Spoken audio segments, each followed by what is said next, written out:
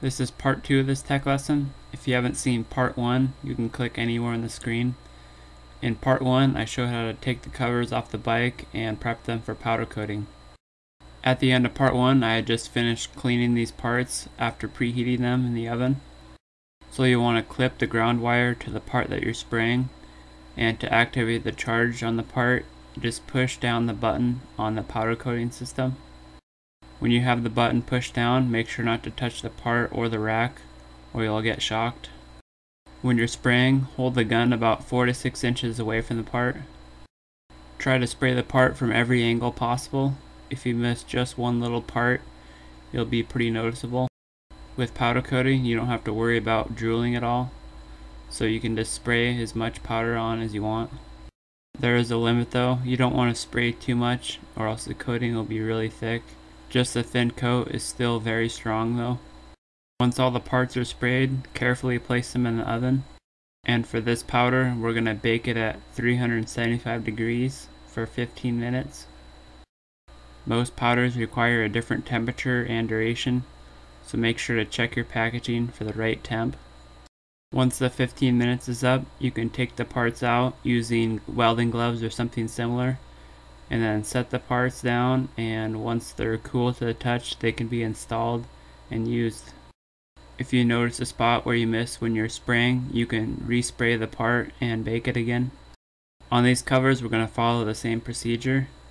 So we're just going to wipe the parts down, preheat them, let them cool a little bit, wipe them down again, and spray them.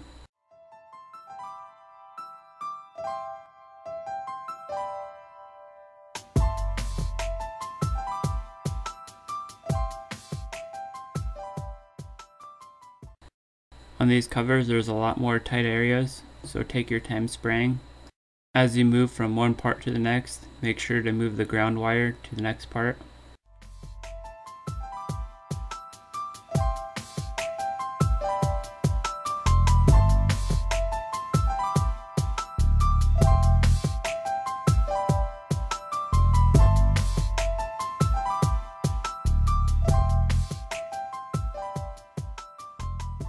Then we can carefully place the parts in the oven and let them bake.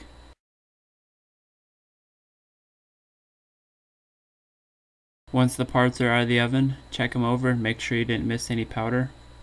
On these covers, I thought I'd try changing the color of the lettering. So I dumped powder over the lettering and then carefully wiped all the excess powder away. Make sure you wipe off any unwanted powder off the cover, or else when you bake it, you'll be able to see it. So once you've got the lettering how you want it, place it in the oven and bake it for a few minutes until the powder flows out. Another thing I wanted to try was powder coating letters or numbers onto the cover. So I just printed out the numbers I wanted onto a sheet of paper and cut them out with a small knife. After that, I laid a piece of tape down on the cover where I wanted the numbers and traced each number onto the cover through the tape.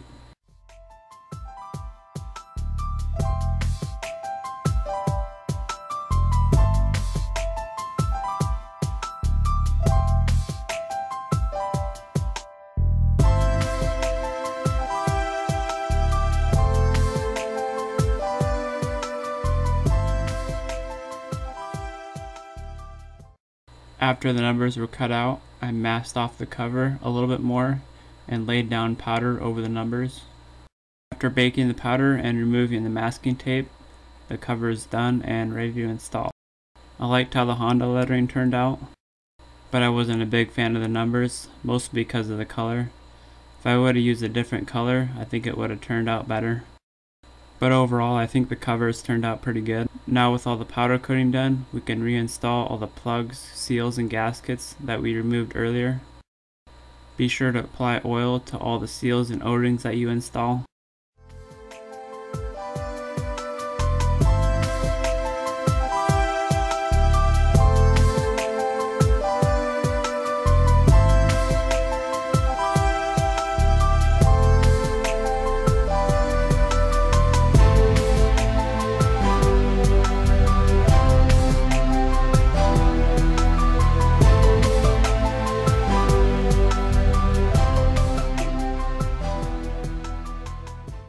Now it's time to reinstall all the covers on the bike.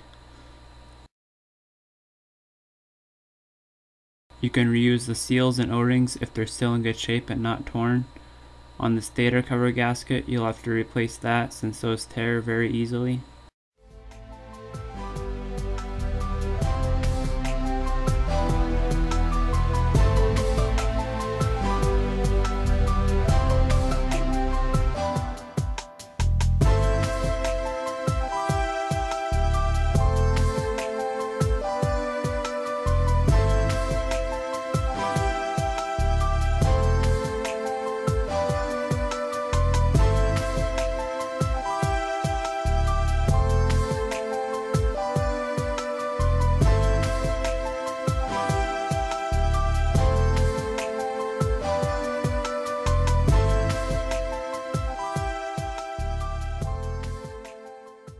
I like to put a little oil on the gasket surfaces when I'm installing a new gasket. That way, if I have to take the cover back off, the gasket won't stick to the case or the cover and possibly rip.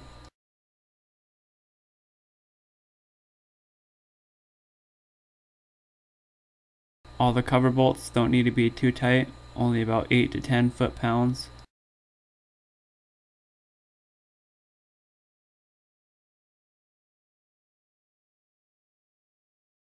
Once the valve cover is on and tightened, we can put the spark plug cap back on and install the breather hose.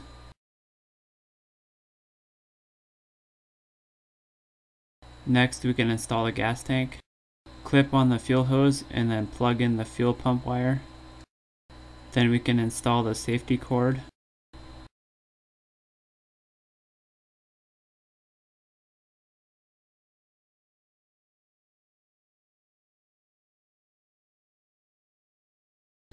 If you have an hour meter, install that next along with the gas tank bolt and strap.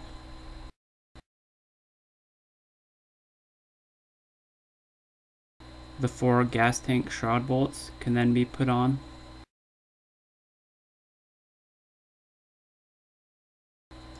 After that, we can install the seat and add oil.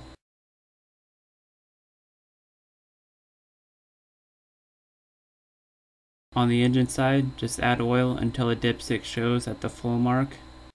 The capacity of the transmission side will say right on the cover.